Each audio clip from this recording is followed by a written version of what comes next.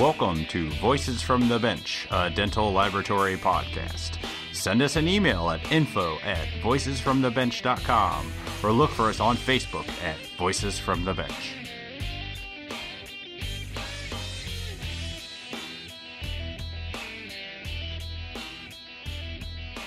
Greetings and welcome to Voices from the Bench, episode number 21.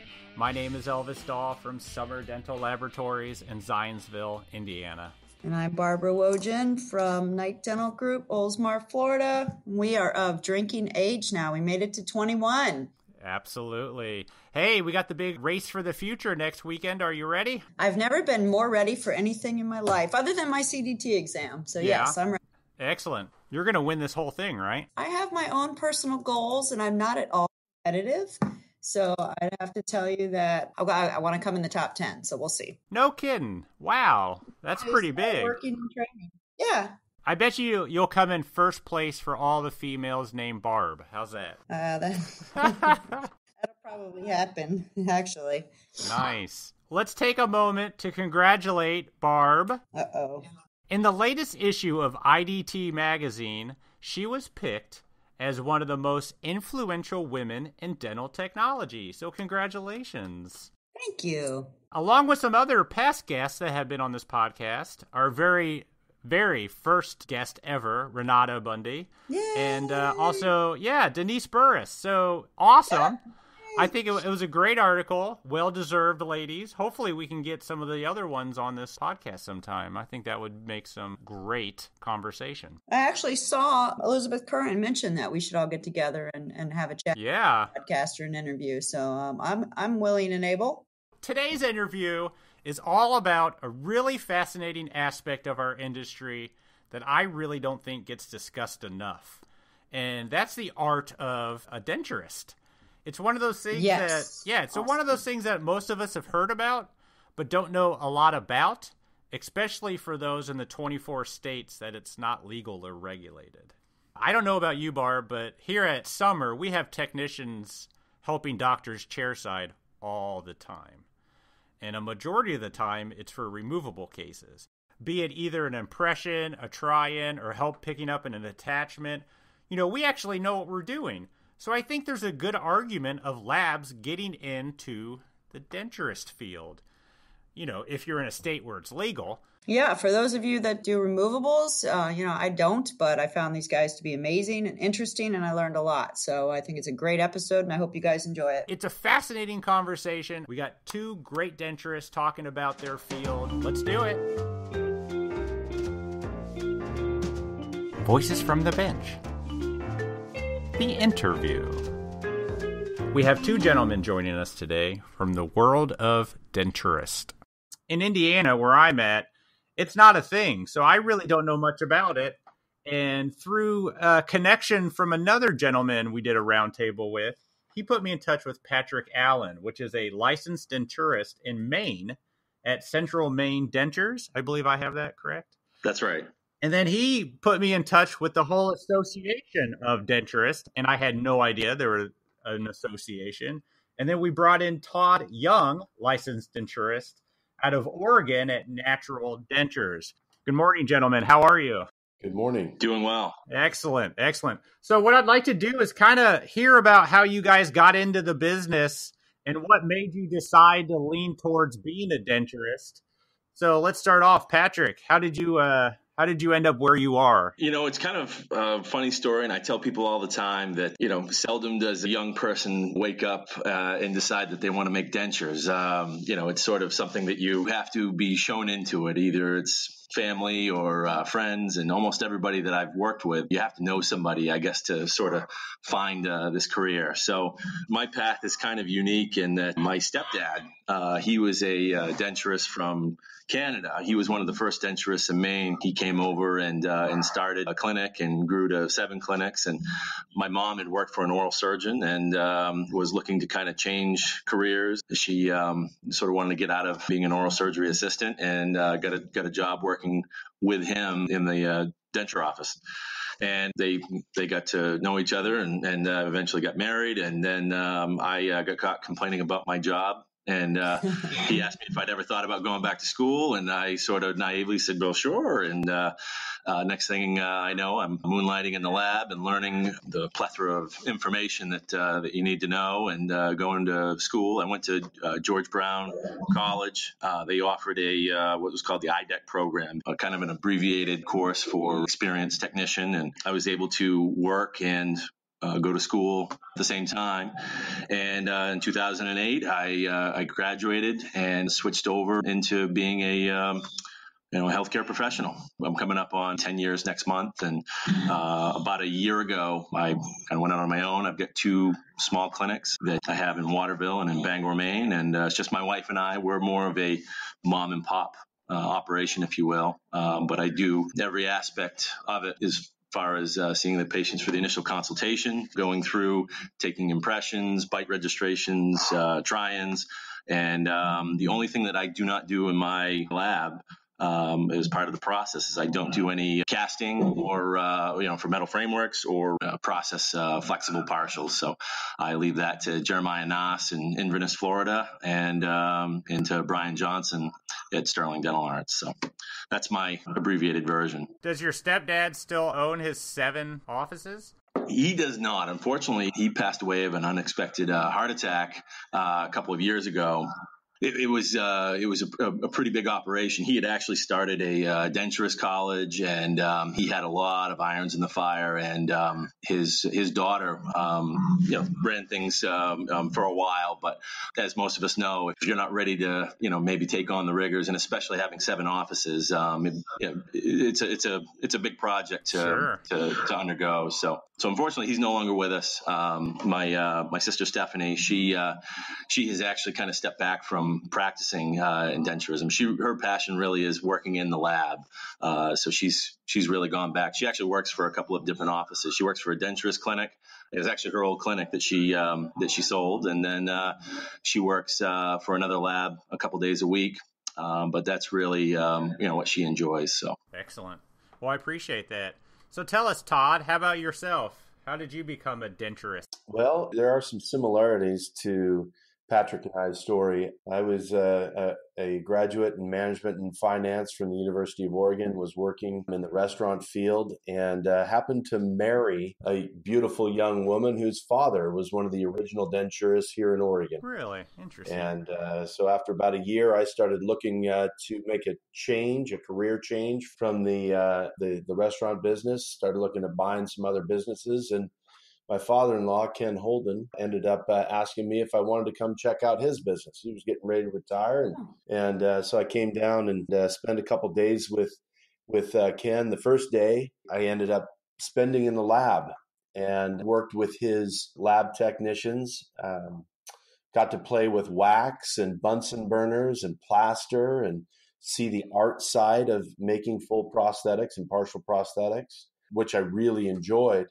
The second day, though, is when Ken took me chairside, and I got to shadow him for the entire day. And about mid-afternoon, Ken walked into a room and was delivering a young woman about the age of 33 or 35 her final prosthetic, and it was just an upper denture, but she had a poorly made immediate denture that she'd been wearing for about 8 or 9 years. Wow.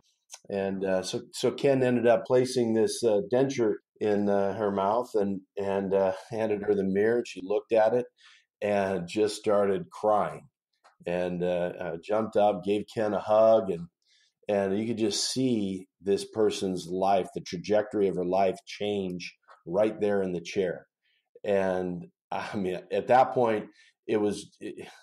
Well, I won't say it was completely sold, but it was. Sure. It was pretty much, man. If I can do something artistic, and if I can have an impact on people's lives like that right there, that this is something I'm really interested in. And then later that evening, Ken and I went over the books, the P&Ls and the balance sheet, and I said, yeah, this is something I can definitely get into. And so, like Patrick, I ended up in George Brown program. I think I graduated in 2001. And grew the practices. We now have 4 practices, and I think roughly 30 employees, a couple dentists and hygienists working for us. Wow. and really enjoying it. About 5-6 years ago, my brother and I founded the American Denturist College to help the profession grow. And that's what I've been working on almost exclusively for the last 5-6 years is growing a program. We actually just recently received federal accreditation. Wow. Excellent. As an independent denturist program. And so we're super excited with the help of a lot of people from the National Denturist Association, the state denturist associations, a lot of folks like Patrick that are getting involved at the grassroots level to see this profession grow. So I guess that's my story in a nutshell. Yeah, it sounds like you and that school might be a whole other podcast within itself. That sounds like it's pretty interesting stuff going on there. It's definitely been a challenge, but super rewarding. It is a fully distance education. So it's all online. We utilize some externship with experienced mentors for the clinical side of things, and so it's a very unique business model. But we've had a lot of we've got 37 graduates through the program now, and a lot of them are out practicing in the real world. In fact, one of them is now the president of the Washington Denturist Association. Wow. Excellent. So we've got a lot of sharp people coming through. So I know that denturists are not legal in every state. So what states allow a denturist to be licensed? So the states that are currently licensed or regulated is how we refer to it. Sorry. Are Oregon, Maine, Washington, Idaho, Montana, and Arizona. So only 6? Did I count Only that right? 6 right now. Wow. Yes. What's the history of Denturist? Because probably a lot of people don't know about him since it's only legal in 6 states. Where does the denturist idea come from? I would say, and this is me kind of talking off the cuff and taking second, third-hand information, but I would say the biggest market for denturists and probably one of the best models across the globe is in Canada. And most of the provinces have been practicing denturism for, well over, 40, 50 years. And Todd can probably speak more to. He's done a lot of looking into, kind of how you go about getting licensure and education, and they sort of go hand in hand. But in Canada, I think the last province to offer denturism was in like the late 60s, early 70s, and my stepdad, Bill, his father was one of the first denturists in New Brunswick in that time frame, and he was pretty instrumental in getting it going. But Australia has a really good model. But realistically, Todd and I were talking about a book, Denturist, The Birth of a Profession, and there's stories of dental technicians seeing, knowing what it takes to make a good prosthetic, and maybe looking at, hey, there's better ways to do this, and as a technician, you're limited to what you can control in the process. And, some of these technicians stepping out there and wanting to, provide a better service or going direct to the public. And I think a lot of times in a lot of places it started out as I think the term that a lot of people use is bushwhacking. You're stepping outside of what your scope is or what's legal. And then I think later on, there's enough technicians that are doing it and participating in the, further in the process. And then there's a movement that grows and eventually becomes legal. And I think some of the comparisons we draw are like what nurse practitioners and chiropractors maybe go through. There's a time when they weren't necessarily taken seriously, but now they're an everyday part of our medical world. So hopefully that kind of answers the question. Is everybody okay? I hope everyone's all right. Yeah. Yeah, sorry. So I have a question. When you talk about denturism, hopefully I'm saying that correctly, can you give me like the definition of what that means? Do you guys need to have a doctor, or are you playing that role, if you will? We're independent unto ourselves. Our scope, and it does vary from state to state, country to country. Every state, country, or province has some of their own restrictions, or what their scope of practice allows for. But as a general rule, aside from, I think Arizona is the only state that you have to work underneath dental supervision. But we're able to work autonomously and independently unto ourselves. So we're starting at the consultation. You're sort of determining the path of treatment and seeing that through as far as removable prosthetics go. We don't deal with anything that is going to be a fixed restoration. We can deal with dentures over implants, things like that. When it comes to partial dentures, it's pretty wise to be friendly and in good communication with the patient's dentist, so that they can help with cutting rest preps and guide planes and things of that nature. We don't always work directly with the dentist. In my office, we're about a half mile down the street from an oral surgeon, and we've got a handful of dentists in the area that we work with. Make sure that our patients maintaining and upkeeping their dental care, but we don't offer it directly in our office. Whereas Todd, you have dentists and hygienists that work right out of your office, right? Yeah, that's correct. I wanted to follow up just a little bit about the history of denturism for you, Barbara. It goes clear back into the 1800s is actually when it first started with an act of parliament. I think it was actually in Belgium, but really, the very first act was in Tasmania in the 50s, but it really didn't start to build steam as this independent practice until the 60s. And in fact, in North America, that's when Alberta, there was a Health Amendment Act in Alberta that was first signed that kind of kicked off Canada. So Canada continues to be kind of the world leader, if you will, as far as a model is concerned, as to how denturists practice. Although there's still some disparity in scope of practice, we always strive for independent practice. That's the cornerstone of the denturist movement, whether it's called a clinical dental technician, a dental prosthetist if you're in Australia. I can't pronounce the German one. I think it's Zahnprosthetiker or something like that. Denturist here in the United States or in North America. But as Patrick was saying, reference to Canada and scope of practice, that's who we've looked to in the past. However, the National Denturist Association here in the United States has really come on over the last few years and is demonstrating some really strong leadership in making sure that scope of practice is unified going forward. Although we only have 6 current states that are regulated, as we say, there's a huge movement that's happening right now. There's a lot of people already in school and already have educations in unregulated states that are starting to coalesce into those state associations.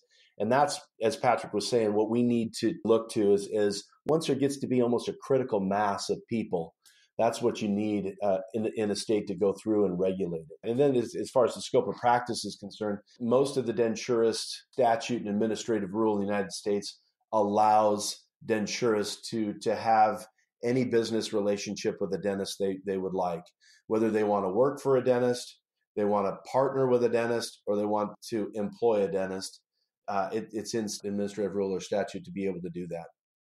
Some of us have taken that business model and run with it, and others have like Patrick has said, that he and his wife run a couple of offices, just the two of them.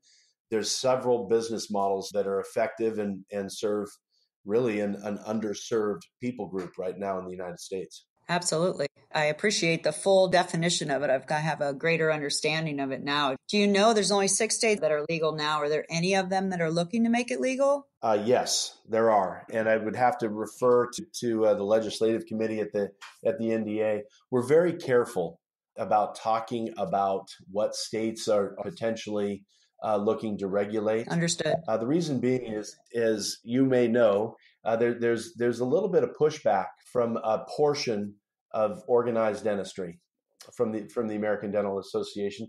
They like to protect their scope of practice. They don't particularly care for independent mid-level dental professionals. That makes sense. I don't agree with it, but I see it. But I'll tell you, there are 3 or 4 that are coming close to going through the regulatory process, more than likely going to ballot measures or initiatives. That's wonderful. I can see where a lot of young dental technicians could have really, really good, successful, livelihoods if they get into this early and they know what states they can look at it and, start up their businesses like you guys did. It's pretty cool. I actually see it for established labs. Mm-hmm.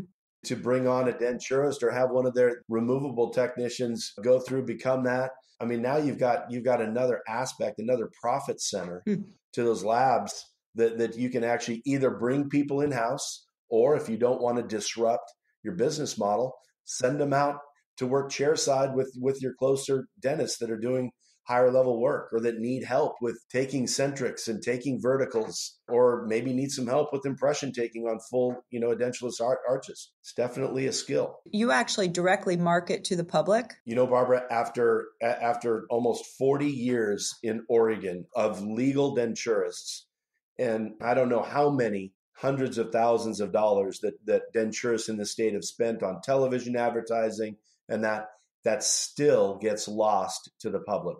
That you can go directly to a denturist with no referral.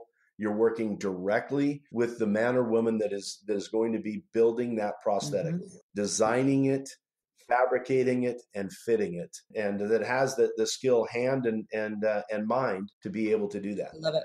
And to add to that, I'll tell you, kind of tying in different business models and everything. And my wife and I, we've kind of gone back and forth. There are times we get so busy that I sort of start considering maybe outsourcing my processing to, one of the local area labs. And she really digs her heels in and says, no, you don't understand. Most of the patients that call, the big prerequisite that they're looking for is they want to know that I am going to make their denture start to finish, that they've had a denture made elsewhere that was sent out and they felt like they perceived that there's something lost in that process. So like Todd said, when you have someone who oversees the entirety of the process, there's nothing that gets lost in the exchange of hands and the work that goes back and forth. I think it's invaluable and it's really, really important. And they have that emotional connection to you. I mean, there's nothing better than changing the lives through a smile. So knowing that they're in good hands, knowing you, I think that'd be a huge benefit. Yeah, absolutely. It becomes more than a denture. Yeah. Like Todd was talking about, you're changing lives, giving people back their smile but they're always amazed at how much control you have over it and how far we're willing to go to make sure that it's the prosthetic that they're meant to have. So love it. Thanks. So Todd, you were mentioning about the pushback you're getting from certain dental groups. How is your relationship with local dentists? Are there ones that strictly oppose that you're in the area? Yeah, that's a great question, Elvis. I think that there's less pushback today, in particular with the younger generation of dentists. There's less pushback today simply because removable prosthetics are not being taught in dental schools, and they haven't been for the past 15 or 20 years. They're only barely being touched on. Yeah. Now, there's a few schools here and there that have circled back to starting to talk about it, but I know several that only offer weekend seminars on removable prosthetics, where anyone that is working with these on a day-to-day basis, it takes years of practice working directly with the patient and back in the lab to truly get to a point where you're confident and good at what you're doing. So even though the schooling is great in that with what we're providing denturists, it takes a long time to get good at it. So circling back to your question, the pushback, I think, mostly comes from the national and the state associations, dental associations, just mostly in protecting scope of practice. That's where we're getting the pushback, and they really shouldn't be, because as you've seen in LMT and some of the other publications, the edentulous public is a growing market segment over the next 15 to 20 years that there is no way that we're going to be able to keep up with. We need more specialists in removable prosthetics, which is exactly what a denturist is. Absolutely. I just had residents at the local VA here, and they came to our lab for a tour. And one of them mentioned, and he must have graduated just last semester or something. And he mentioned to me, I can't wait to do removable. I never had a chance to in school. Wow.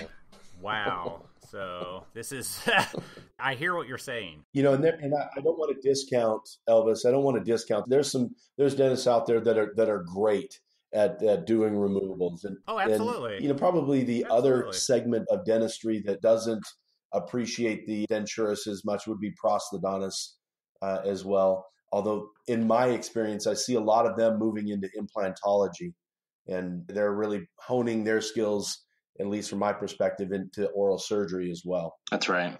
So what about the dentists that support you guys? I mean, do they refer patients to you, or is it the other way around? Well, yeah, we have a lot of local dentists that they would just as soon never touch a denture. They much prefer to be doing, other types of restorative dentistry that they enjoy and that are probably better profit centers for them. And, a couple of dentists I've talked with, they said, you know what, there was a time when the dentist wasn't known as the good guy. That was where you went because, something hurt and it probably was going to hurt more before they were done. And he said, look, I want to do, painless or pain-free dentistry, and I want to be the good guy. And he said, dentures, it's hard to be the good guy sometimes. The expectation between removable and fixed dentistry is, there's a gap there.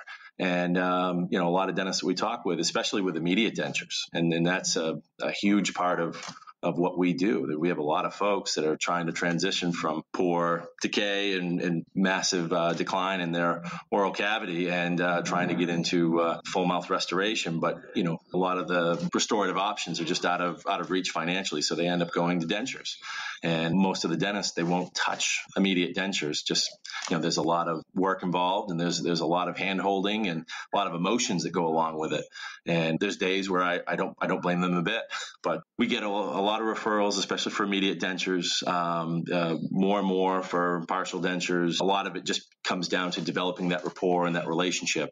And over the past 5 years, I've had a number of dentists, and where my first office started, that are saying, "Hey, I'm just going to send them to you because you know what you're doing, and I don't have to worry about this anymore. I know this patient's in good hands." Once you take on a patient, are you doing follow-up, or do they go back to their regular dentist? It depends. I mean, obviously, if they are fully edentulous, there's not many circumstances that they really need to go back to a dentist at that point, unless there's some sort of a suspicious lesion, or they're looking into possibly adding implants to their treatment. So, but if they still have, we get a lot of patients that either wear an upper denture and have natural teeth. We are definitely, if they don't have a dental relationship, and in Maine we have independent hygienists, so we have some folks that maybe have a little aversion to dentists. I'll work them back into a good hygiene regimen by getting them in with an independent hygienist. Got to start somewhere. And then the independent hygienist has their network of dentists. So if there is necessary restorative work that needs to be done, then they're going to refer and create that next relationship with a full service dental office. I used to work in an office that we worked in tandem with a dentist that he specialized only in extractions, but we had an independent hygienist that had an office space next door to us. So it was like three separate offices all under one roof. Yeah. I know there's a lot of different ways you can go about doing it. Like Todd said earlier, there are still some dentists that there is unfortunately, a little bit of a kind of a political component to it. But there's room for everybody at the table, and I think the space for denturists is growing quickly. And a lot of our local dentists, they're becoming very aware of that. Yeah, to echo that, our business model again is a little bit different. Probably 10 or 12 years ago, when we brought the dentist in-house, I was actually pretty concerned because I had a nice referral network of dentists that were referring us all of their prosthetic work, and we were referring out implant and extractions. But as soon as we brought the dentist in, we saw maybe a drop off for a little bit until they understood that, hey, they really don't want to do dentures. And then they started referring them again. And when they do have teeth, we don't offer hygiene in all of our practices. When they do have remaining dentition, we refer back to those offices so that I guess you could say we're buttering each other's bread. Sure. On that, it's really it's a mutually beneficial relationship to each of our areas of expertise. I love that. I would think that would lessen the opposition, and scratching each other's back is a perfect way to work together. So I don't understand that. So I have a question for you guys. Do you guys accept insurance like dentists would? Yes, we do. Okay. So they can go to you with their insurance policies, and you have to deal with all of the things that the dentists have to do. So I want to thank Patrick and Todd. I actually had a chance to talk to most of the board of the National Denturist Association, and I think this group has a lot to share and to teach the industry, and I hope we can have other denturists on in the future. If you're interested in learning more, check out nationaldenturist.com, and they actually have their conference coming up in October. It's actually October 10th to the 13th in Las Vegas. Nice. They have some great speakers and some cool stuff planned. So check it out, nationaldenturist.com. Remember, spread the word about our podcast. The more technicians we get to listen, the stronger community we can have. So let everyone know, like us on Facebook, give us a rating wherever you listen to your podcast. And there's still time to get a Voices from the Bench t-shirt to support the Foundation for Dental Laboratory Technology.